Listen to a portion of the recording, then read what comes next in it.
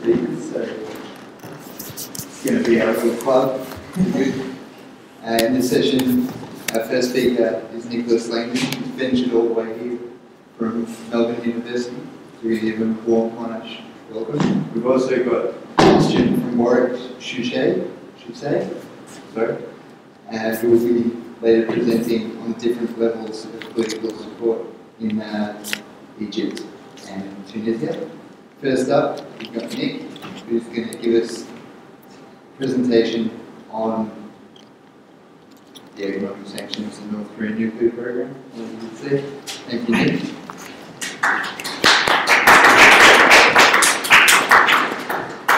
Thanks a lot for coming. I know we're all getting a bit hungry, but I want to let you do it. So, of course, everyone who follows the news will know that the last decade that terrorism has really been an issue du jour, but of course, the threat of posed by nuclear weapons, even though the Cold War is ended, the threat has never actually gone away. It does remain today. Nowhere is the nuclear threat more real than on the Korean Peninsula.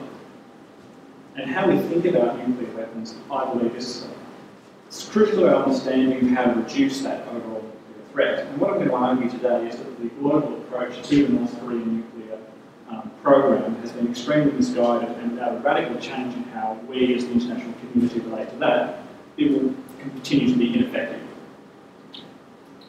So I've just put some economic sanctions on here, just as an example of the UN Security Council resolution showing how over time there have been more and more economic pressure to people in North Korea because of its nuclear program.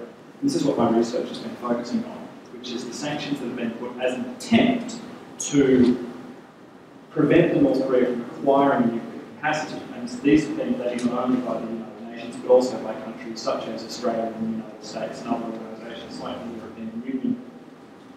And so these have been in place for a long time, yet, of course, in 2006, Kim Jong-il's regime conducted its first atomic test. There's been 2 more nuclear tests since then, and North Korea has developed quite a large number of continental and intercontinental ballistic missiles, which are capable of delivering a nuclear payload. And I wanted to understand in my research how this sort of pouring back from a nation in which 23 million people had so defied the will of the international community and the global powers for so long. So let me just talk first about economic sanctions and define them. Sanctions are a subset of what is known as economic statecraft, which is a form of coercion that seeks to influence the behaviour of a target state via market forces. So in practice, this is disrupting the economic exchange of a target unless that state's government submits to a previously articulated political demand. So the type of force used is economic, but the hoped-for result is political change. And since most of the international community do not want a nuclear armed North Korea and don't want to start a war to prevent this, the economic sanctions have been used to try and influence first Kim Jong-il and now Kim Jong-un, the new leader, away from nuclear weapons. And so I identify sanctions as belonging to liberalism. Now, in international relations theory, liberalism, as a word, describes a shared commitment to economic cooperation through market capitalism, international institutions, and the promotion of human rights, which are to say the values of the West. And liberals argue that the common ground and opportunities for dialogue provided by these shared institutions and cooperation will collectively help everyone maximise their gains. And so, rather than, while military intervention has been traditionally the way to achieve ambitious foreign policy goals, very much now sanctions are viewed as the liberal alternative to war. So, because of that, I identify sanctions as being part of this liberal tradition of working together and cooperation to try and have a collective shared security. So, what happens when you apply these ideas to what is essentially a non-liberal state like North Korea? So, the functioning ideology of North Korea, it's accurate to note that a lot of commentators, including a lot of academics, describe it as sort of either communist or Confucian in orientation.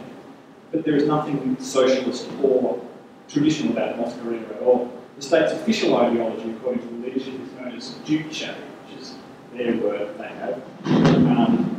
And this was defined by North Korea's founding leader, Kim Il-sung, in traditionally boring communist languages, where the people approach the revolution and construction in their own country as masters. And a prominent scholar of North Korea, Brian Myers, describes this as a sham ideology, that in its impenetrable verbosity, is designed to discourage deeper investigation by outsiders, justify any policy decision made by the ruling regime, and of course mask the real ideology of paranoid and xenophobic nationalism that defines the country. And this nationalism is explicitly militaristic in character. In 1990, when the late and unlamented Kim Jong-il was promoted to the Commander-in-Chief of the Korean People's Army, this began the evolution of North Korea from a party dictatorship into very much a military dictatorship. So this was so that Kim Jong-il could rule through the military, which he used as his own personal army and alternative structure rather than the state. Therefore, rather than being seen as a traditional communist sort of one-party state, the correct way, I believe, and a lot of the research I believe to think about North Korea is a sort of totalitarian no-party state. We've got one leader controlling everything through the military. And so this actually brings us back to nuclear weapons. Now, North Korea believes that nuclear weapons would dissuade, especially the United States, and any external country from trying to force regime change in Pyongyang militarily, as was done in Iraq in 2003. And this is where you get the Cold War notion of deterrence. Deterrence is a theory that posits that the threat of force will convince a potential aggressor not to undertake a particular course of action due to the costs or probability of failure being unacceptably high, i.e. nuclear war. And so when they announced the 2006 first nuclear test, in addition to citing the ongoing economic sanctions as the justification for this, the sort of regime in Pyongyang explicitly claimed that they would now have a deterrent against potential future American aggression. And so this overriding focus by the North Korea on security aligns with the realist conception of international relations very, very closely. So the realism or realpolitik is the oldest and most widely adopted theory of international relations. And at its core, realists emphasise the anarchic nature of the international politics, with states as the key actors, and the importance of power for both relative political advantage and, most importantly, security. So, well, North Korea's true ideology is this unique form of sort of race-based nationalism with a ruling royal family, sort of. Nonetheless, their main priority, the main thing you need to understand about North Korea is that it's the survival and security of the regime. Everything else is subordinated to that. And once you start looking through that lens, that's when you see that the idea of a nuclear deterrent actually makes logical sense from their perspective, because they see that as their only way of survival. If Saddam Hussein had had a nuclear weapon, they say he never would have been invaded. Muammar Gaddafi in Libya was investigating a nuclear weapon. The West convinced him not to take one up. He aligned himself more with the West in a few years, but then in 2011, when the Arab Spring happened, the West helped remove Gaddafi. And in Pyongyang, they pay attention to this, so they say, if you've got a nuclear weapon, no one will touch you. So, to get back to the economic sanctions then, to assert that economic sanctions are an effective method of influencing the behaviour of a target state, in this case North Korea, is to make the claim that there will be a correlation between the magnitude of the economic incentives being proposed or implemented and the expected success of policy. So realists consider that the political and strategic goals of states will always take place over economic ones, this emphasis on state security, whereas the liberals, which is, say, the Western liberal tradition, expect that the powerful economic stimuli will alter the preferences of and policy direction of the target government. And this is, again, showing this liberalism comes, that sanctions belong in this liberal sort of politics.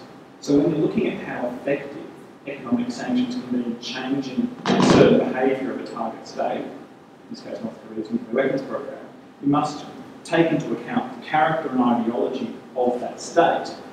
This is because the political impact of the sanctions on the target state's government is more a function of the institutions of the state and how various interest groups within the state are affected by the sanctions and how much they can then push the change of policy that's causing the sanctions to be put on in the government.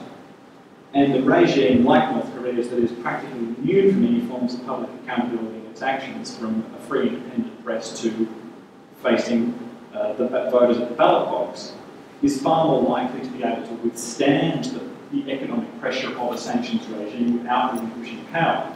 So to put simply in black and white terms as possible, you can't bully a dictatorship in the way that you can influence a democracy. Therefore, democracies are more susceptible to economic statecraft and sanctions than dictatorships. So, what I'm arguing in all of this, the sum of this, is that the core assumption behind sanctions, that economic pain will cause the citizens of the targeted state to become dissatisfied with the government and press for change via the ballot box, with widespread dissatisfaction, or even in the case of, you might say something like Libya, an uprising, that was an expression of dissatisfaction against the government. It doesn't really apply to North Korea when you look at the specific character of the state. An autocratic regime doesn't face any domestic serious opposition because of the totalitarian nature of the police state, and that it's not chiefly concerned with the welfare of its citizens. As everybody probably knows, North Korea is probably the worst human rights record on earth. It's not susceptible to the kind of political effects that a liberal democracy is when it comes to something like the role of economic sanctions. So there's an ideological incompatibility, I'm arguing, between the liberalism of economic statecraft on one hand and the security-focused nationalist realism that constitutes North Korea's true worldview on the other. And the sort of distance between the two and the different ways in which they view the world is, I argue, what's responsible for the failure of economic sanctions to achieve their goal, the denuclearisation of the Korean Peninsula. So the repercussions of this theoretical mismatch is that those arguing for implementing the economic statecraft as a proposed solution to the North Korean nuclear crisis, that is to say the policymakers in the West and the UN, to my mind, they don't appear to have actually considered whether or not this policy prescription is likely to, or is even capable of, producing the desired results. Yet despite this, the ongoing response by the international community to North Korea's nuclear program over the past decades has been to call for and implement ever tighter sanctions. Yet at the same time, when they do try and negotiate, you may have heard of the six-party talks between North Korea, South Korea, China, Russia, Japan and the United States over the nuclear program. They're trying to have a diplomatic solution, yet at the same time squeezing with these economic sanctions. So these negotiations you could ultimately describe as pretty much handicapped from the start, even with everything else into considered. And all the available evidence strongly suggests that the use of economic statecraft as a hopeful solution to a nuclear crisis has been put in place without reference to any of this discussing the real ideology of the state and how it functions in the wider political context. So, given that the international community will likely want to remain committed to denuclearising the Korean Peninsula, I'm arguing that you must first understand the reality of the state before any policy is decided upon, and that this new mode of thinking must replace the current use of off-the-shelf diplomatic tools in attempts to fit a model from other places and times onto what is a unique situation. And I'll just reference one that everyone's pretty much familiar with. Most people know about the apartheid era South African government and how it was widely believed that the economic sanctions that were put on the apartheid government and the restrictions on sporting tours and various cultural exchanges helped bring about the end of apartheid. Now, this is what I've got in literature, and I think it's problematic in a certain sense because South Africa was a unique circumstance. You had a very minority white-led government and a majority black population. And the black population in South Africa were actually cheering on the sanctions and supporting them, whereas in North Korea, it's the state is in complete control in a way that it wasn't in South Africa. And there were other issues in South Africa too, like the nationalist government feared that the people, the black population, would join up with communism if the apartheid government fell. But after the collapse of the Soviet Union, that ceased to be a problem. And then there was the labour market distortions that were created by the apartheid government.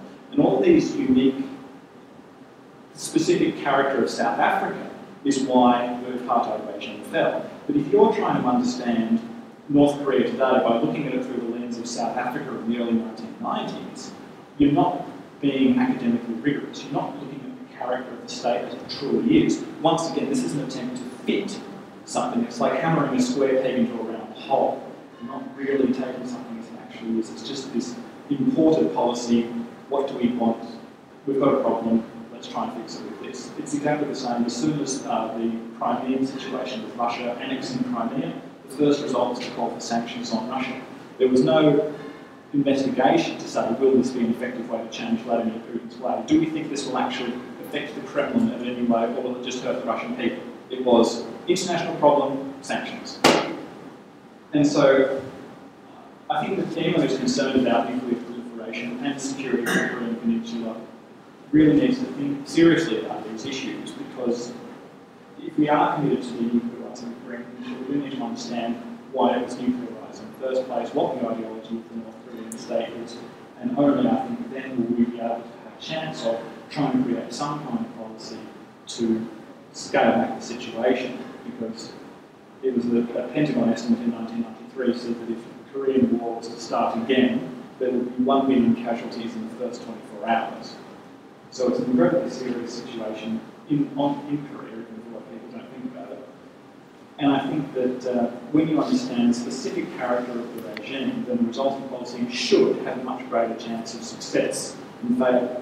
And the theories of international relations that guide a lot of this thinking, they should be there to help you understand a situation, but I don't think they should be used as a policy prescription. So ultimately, that's my argument, is that the theory exists to help us understand something, but it shouldn't be our first go-to point of call as a solution. And I don't think that policymakers in the United States, the UN, the EU, and even in Canberra actually understand North Korea. And that's why I think that without a serious change in the policies, the ongoing nuclear stalemate and continued existence of one of the world's worst human rights regimes will just sit there, and the Cold War will ever continue on the Korean Peninsula.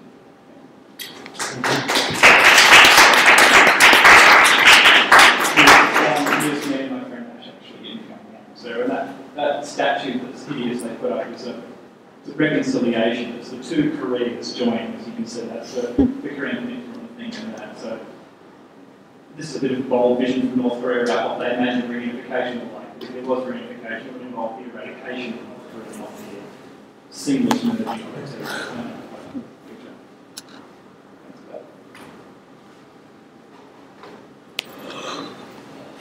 Thank you, Nicholas.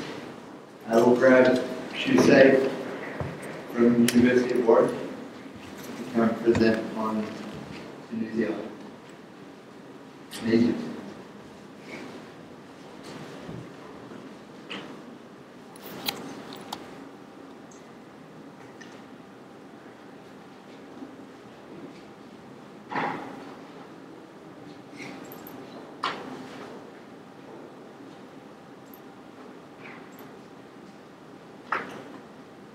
So, welcome. My name is Shusei. I'm originally from Japan, but now I study at the University of Warwick. I'm just finished my first year. And today, I'm going to talk about democracy, and especially the level of discussion with democracy and people's view of the economic situation. And this is about today's presentation. The main goal of my research is to clarify whether the economy affects satisfaction with democracy in new democratic countries. I said economy here, but I'm not going to focus on macroeconomic figures such as GDP or GNP, but instead I'm going to use public opinion poll data collected in 2012 to see how people view their economic situation. And also, I'll focus on new democratic countries, so Egypt and Tunisia, after the Arab Spring. And in this presentation, firstly, I'll define democracy itself, because without the definition, we can't talk about democracy. So the definition comes first, and then I'll talk about how I selected independent variables. And then I'll explain the results of my statistical analysis, and finally, I'll sum up all the things I'm going to talk in this presentation. So let's start with the definition. What is democracy? Democracy itself is a highly contested concept, and there's no solid definition of democracy. And there's still ongoing debate on what it actually means. And of course, my aim of research is not to define democracy, so I simply took classic and simplest definition of democracy, which is made by Schumpeter in 1947. He said democracy is a system in a country that can allow the electorate to vote in order to produce a regime. So in other words, it can be said a democratic country has a government that people vote for and are satisfied with. However, in the previous slide, I said satisfaction is one of the key elements of democracy. The level of satisfaction is quite low on average around the world. This table is taken from Pew Research Global Attitude Project in 2012, and as you see in the bottom row, only around 40% of people are satisfied with their country's democratic situation.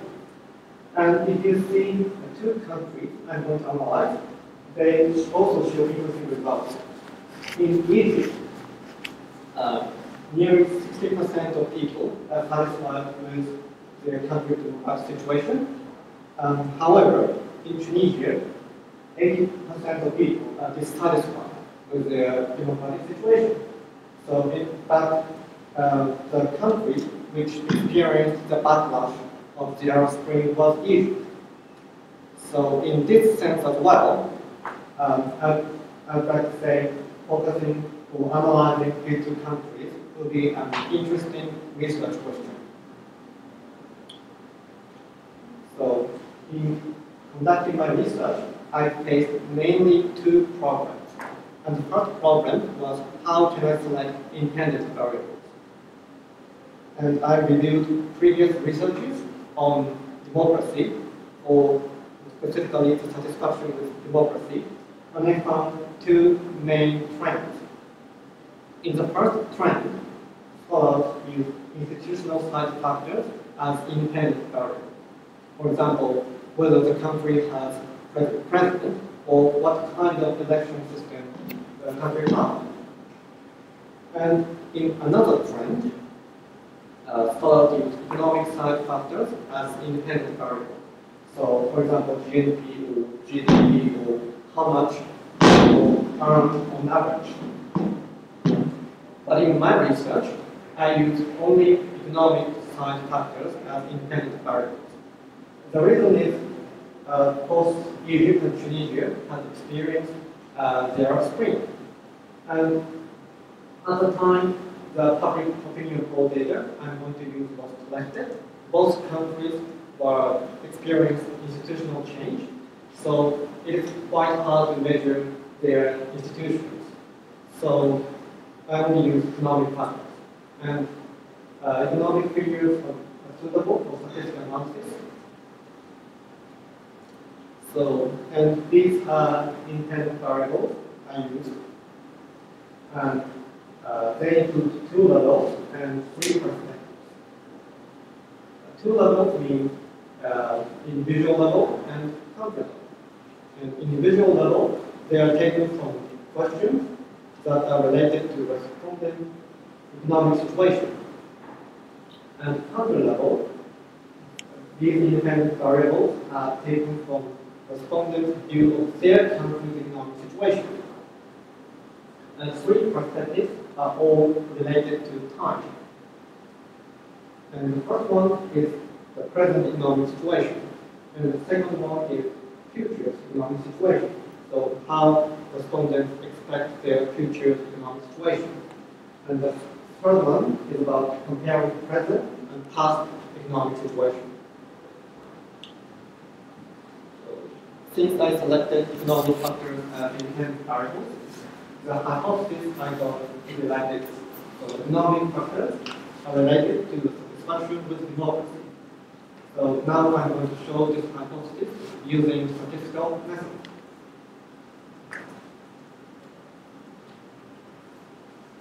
So there are mainly two ways in political science to show the relation. The first one will be qualitative method. But since I'm going to use public opinion data, which is quite huge data, so it is best to use quantitative method to analyze that data without losing any data. And I use a method called binary logistic regression. And binary logistic regression is one type of regression, and it's quite hard to explain all the background concepts. So I'll simply say, by using binary logistic regression, we can show the relation between independent and dependent variables. And this slide is the results I got. And there is a PDF above and a table below, but both show the same results, but in a different way. And the results say all the results are statistically significant. So there is a relation between economic factors and the level of satisfaction with democracy.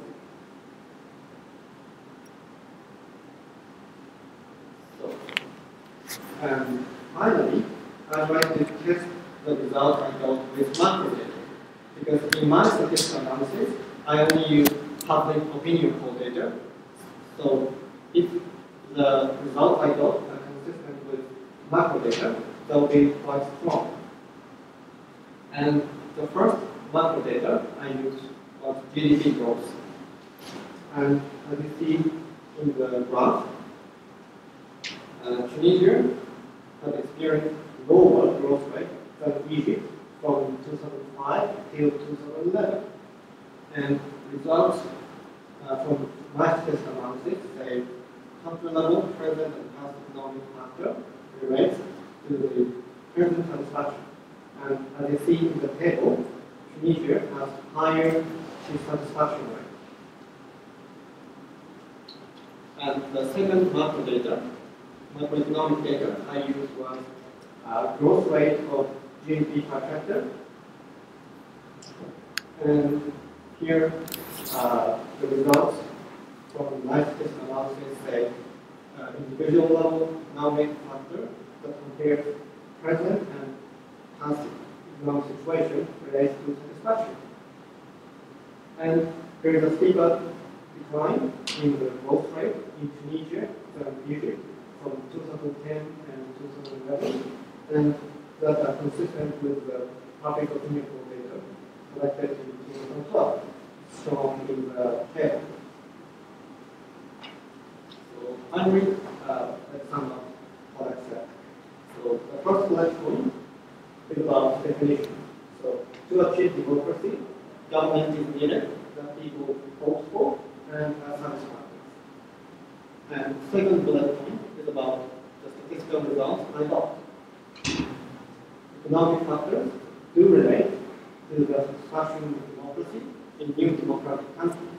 So people are not only satisfied with the fact that they have a new government, new democratic government, but also they are affected by their view of economic situation. And the third point is about the final part of the presentation. So as is shown in the last part, the statistical results I got are all consistent with the macroeconomic data. So I would say statistical methods are a useful way to show relationship between independent and dependent variables. In my university, only few students use statistical method in their research, but I want to encourage more and more students to use this method or combine quantitative methods with qualitative methods in their research. Thank you very much.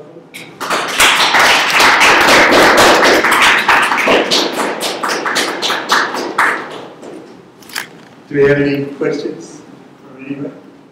Laura? My question...